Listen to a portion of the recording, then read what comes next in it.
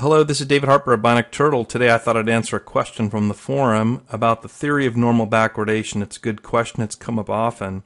And the challenge here with this idea is that we don't expect the forward price of a commodity to equal the expected future spot price. Maybe at first intuitively we do, but the theory of normal backwardation tells us that generally the forward price ought to be lower than the expected future spot price.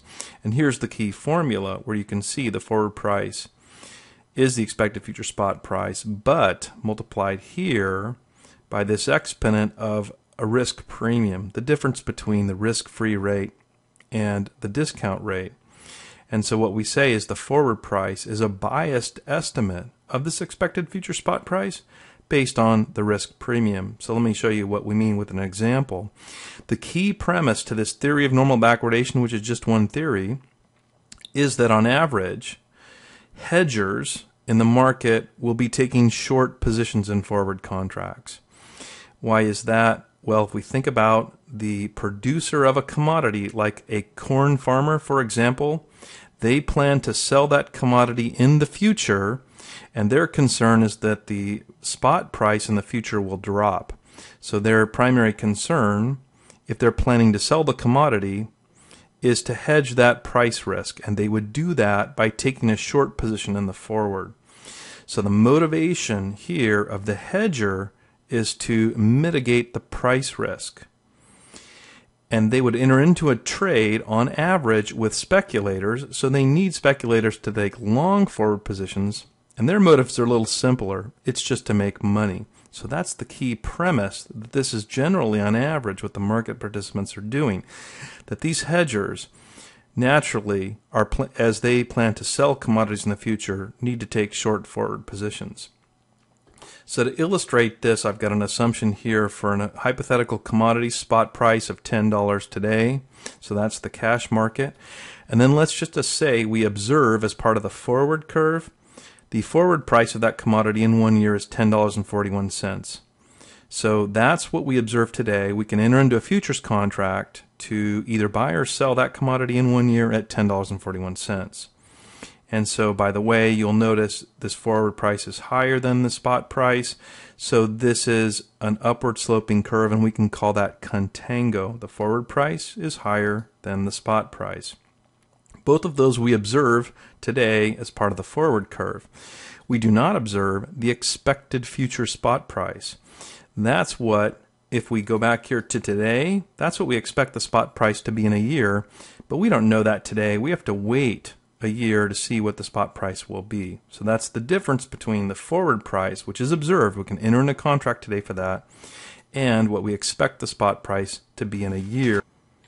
And you'll notice my numbers here, they're not the same. My numbers reflect here a theory of normal backwardation where the forward price is lower than the expected future spot price. Why would that be? Well, let me look at my assumptions real briefly. Spot price of $10. I'm going to assume a riskless rate of 4%, one period time, so we don't have to deal with that dimension. And then I'm going to apply the capital asset pricing model to the commodity, keep it real simple. Let's assume an equity risk premium, that's the excess return on the market of 6%, and then a commodity beta of 0.5. So all I mean by that is that this commodity has positive systemic risk or positive risk with the correlation. If this commodity were an investment asset, we would absolutely expect it to have positive correlation with the market. Now the commodity discount rate then just applies the capital asset pricing model. The riskless rate of 4% plus beta times the risk premium of 6% is 4% plus 3%. So our commodity discount rate is 7% as higher than the riskless rate. Just reflects the idea here that this commodity has risk. It's not risk-free. Now let's compute the expected future spot price. Very simple. And again, I'm using the continuous compounding in Hull. Keeps the math pretty simple. The expected future spot price is going to be our $10, and then we're going to continuously compound. So that's an exponential, or e raised to the 7% discount rate times 1 year. So if we take the $10 spot and continuously compound at 7% over 1 year, we get $10.73. So that's my expected future spot price. It reflects the risk in the commodity. Now, if you've been working in the John Hall, you know that the implied forward uses instead the riskless rate. So similar here, the $10 spot, but the forward price we would expect to be a function here of the riskless rate, 4%. So in this case, $10 continuously compounded at 4% over 1 year equals $10.41, which I've also shown here. So now let's just look at this from the perspective of the speculator. And again, the theory of normal backwardation starts with the idea that the hedgers, on average, need to be short forwards. Need to be, on average, short forward contracts. So if that's true, they need to trade with, on average, speculators who long the forward. If we put ourselves in the shoes of the long forward, then here, today, with spot of 10, what would entice us to take a long position in a forward contract if our only motivation is to make money? Well, if we expect the future spot price to be $10.73, could I get you to enter into a long position on a forward contract where the delivery price was $10.73? Probably I could not, because that means your expected profit is 0, and I'm asking you to assume risk, as evidenced by this beta, positive systemic risk. How can I ask you to assume risk and yet expect a 0 profit? A 0 profit because if the forward price is $10.73, then you're going to pay that in order to receive a commodity that's also worth $10.73. 0 profit. You will have taken 0 profit in return for assuming risk. You don't like that deal. In order for me to entice you to take a long position on the forward, you need an expected profit. So in this case, you agree to purchase the commodity in the future with delivery price of $10.41. Let's say the expected spot is realized. Then you will pay $10.41 and receive a spot commodity worth $10.73. The difference here is 32 cents. So you go into the long, as the speculator, you go into a long position in the forward contract expecting to profit 32 cents. You know what the delivery price is going to be. You don't know what the spot will be. You just expect it to be $10.73. So you expect your profit to be 32 cents, which is 3% of what it's going to cost you to pay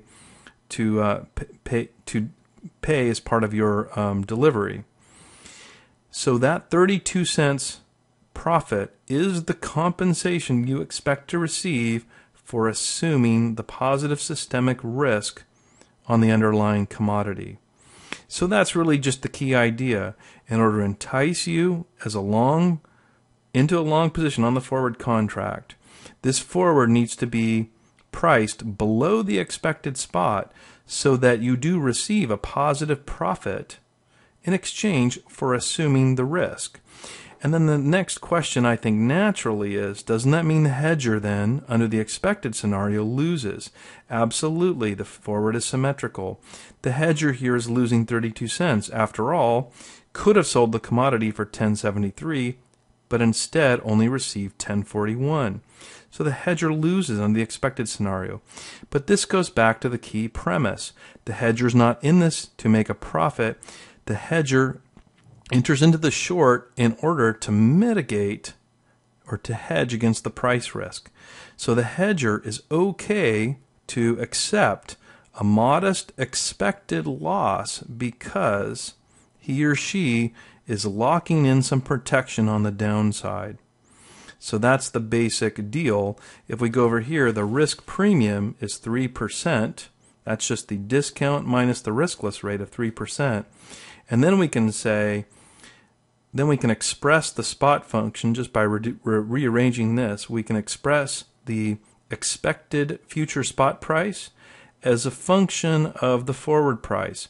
So it's the forward price multiplied by E raised to the risk premium. So that's really all we have here. The forward price multiplied by the risk premium equals the expected future spot price. And so that's another way to say it. the expected future spot price is a function of the risk premium. And just to finally put a cap on that, if we said for some reason the commodity had zero risk, and we put in a beta here of 0, now the commodity is riskless. Now the speculator does not deserve any profit, after all, for taking a riskless position. And under that scenario, where the commodity has zero systemic risk, then and only then do we expect, because the risk premium is 0, the expected future spot price to equal the observed forward price. So I hope this was helpful. This is David Harper, the Bionic Turtle. Thank you.